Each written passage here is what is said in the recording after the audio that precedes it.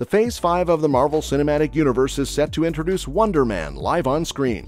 It is being speculated that Ben Kingsley would be reprising his role as Trevor Slattery in this cinematic masterpiece. It will be directed by James Ponsoldt and Destin Daniel. It would be interesting to see how this villain-turned-hero will be seen getting a hold of his iconic energy manipulation, teleportation, and strength. Well, this founder of West Coast Avengers in the comics also works as a part-time actor and stuntman in Hollywood.